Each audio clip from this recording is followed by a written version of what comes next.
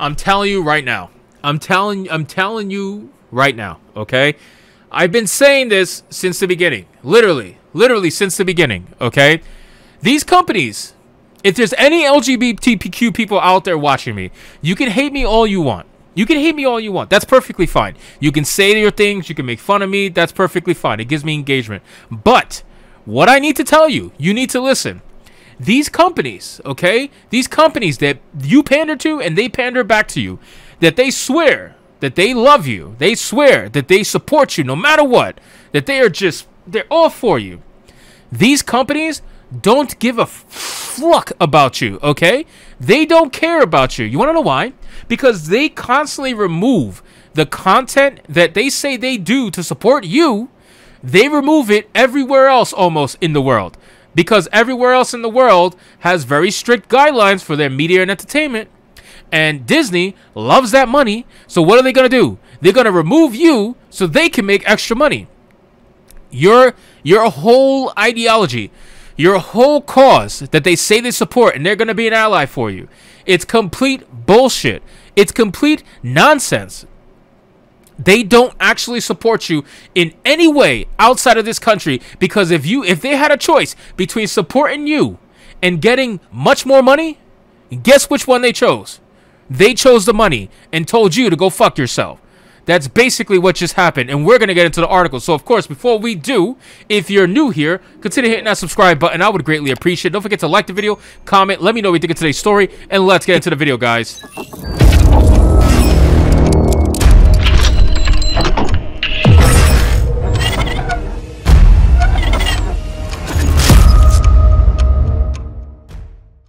Alright guys, whew, that was an interesting intro. Today's article comes to us from Bounding Into Comics, and it says, Disney Plus is going to remove LGBTQ content in the Middle East to comply with local censors. I mean, hello? Like, you cannot be LGBTQ and support Disney now. You just can't. Because these people don't care about you. And I keep saying this. And you guys thought because they kept a couple gay kiss scenes in some movies recently that they all of a sudden are going to stick to their word. And they're going to stick to being an ally to LGBTQ. They're full of shit. They're full of shit. They saw the money crumbling. And now they're deciding to remove all LGBTQ. All of it. All content from Disney Plus. In order to comply with the Middle East. It's insane. It's insane. How can you support these people anymore? It's, oh my god, I get mad because people come out and they say, oh well, they kept the kiss scene in what was it called, in Lightyear.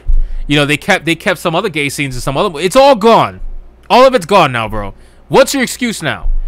It says, after going to a war on behalf of the LGBTQ community within the state of Florida over the Parental Rights to Education bill, Disney's bending the knee to the Middle East and bans on LGBTQ content on their streaming services. Disney and Pixar's Lightyear was a massive bomb at the box office, which is probably another reason why they decided to do this, by the way, because the money they thought they were going to make pandering to you people out there on Twitter, they actually lost it, and guess what? Now they got to find a way to make up the money somehow. So they're going to go right back to the Middle East and China and on their knees and beg for their money back. It's just like, it's ridiculous, man. This is so stupid.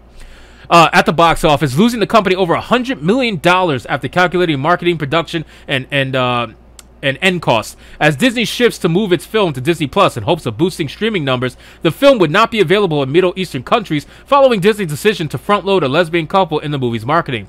The film joins a growing list of Disney-backed films such as Thor: Love and Thunder, Doctor Strange and the Multiverse of Madness, West Side Story, and Eternals that have been banned in Middle Eastern countries due to the display of LGBTQ characters within the films. In a move to prevent the media giant from being banned from the region outright, Disney confirms that Disney Plus will indeed align with local censorship rules. Content offerings differ across our many Disney Plus markets based upon a number of factors. Content available should align with local regulatory requirements. Oh, really? Really?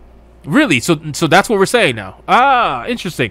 A Disney representative told THR in a statement, while also stressing that the platform offers parental controls to allow families to determine what their family members watch. Disney Plus will simply not release some of their biggest films in the last couple of years in order to avoid angering foreign audiences. The decision to avoid upsetting the Middle East based on their views towards LGBTQ content is a major shift from how Disney took on Ron DeSantis in the state of Florida earlier this year. Lightyear's same-sex kiss was initially cut from the film entirely until it was reinstated in protest of Republicans in Florida's parental rights and education bill that bans the teaching of sexuality and transgenderism to children between kindergarten through 3rd grade. When the film was banned in Saudi Arabia, the UAE, and all these other places that I can't even say right now, Malaysia, Indonesia, before its release, actor and star of the film Chris Evans said that anyone who had a problem with the same-sex kiss is an idiot who will die off like the dinosaurs. The real truth is those people are idiots. There are always going to be people who are afraid and unaware and trying to hold on to what was before. But those people die off like dinosaurs, Evans said in an interview with Reuters. I think the goal is to pay them no mind, march forward, and embrace the growth that makes us human, he added. Evans continued his frustration with those upset about the scene, citing that it bothers him that same-sex relationships are still a problem in the first place. It's tough not to be a little frustrated that it is even a topic of discussion. The goal is that we can get to a point where it is the norm and that this doesn't have to be some uncharted waters, that eventually this is just the way it is, that's representation across the board in how we make films. Well, guess what? You just cost them a ton of money. You cost them an absolute metric ton of money, to the point where they are going back to those markets that you say are dinosaurs, and they're begging for that dinosaur money. That's what they're doing. They're begging for the money, because if they're opting to remove all LGBTQ content in order to stay, active in the Middle East, dude, you gotta imagine how much money they were probably losing. They were hemorrhaging money, probably. Evans' comments, which were published the week of the film's release, led to a backlash that saw moviegoers avoid the film with their children. Families opted to see Minions: The Rise of Gru, which had grossed $757 million globally as of this writing, over $530 million more than Lightyear drew in the theaters, despite being released 2 weeks after Lightyear. Oof, that's painful.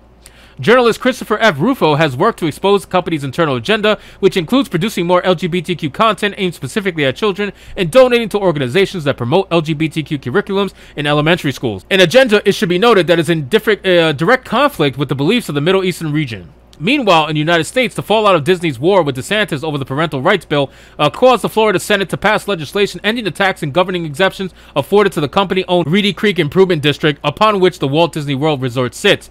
What are your thoughts on Disney? So, listen, I tell people all the time, man, these companies don't care, okay? When you see PlayStation, Sony, Xbox, Activision, Blizzard, all these companies, when they come out and they go on Twitter and they go on their social medias, Facebook, whatever, and they put up these Black Lives Matter stuff, or they put up Pride Month stuff, or they put up Spanish Heritage Month stuff, like, dude, they don't care about any of that, because all you have to do is during Pride Month, right, when everybody changes their bio pictures to rainbow color stuff, right, when they do that, go check out the company's other pages in other countries and see if they changed anything.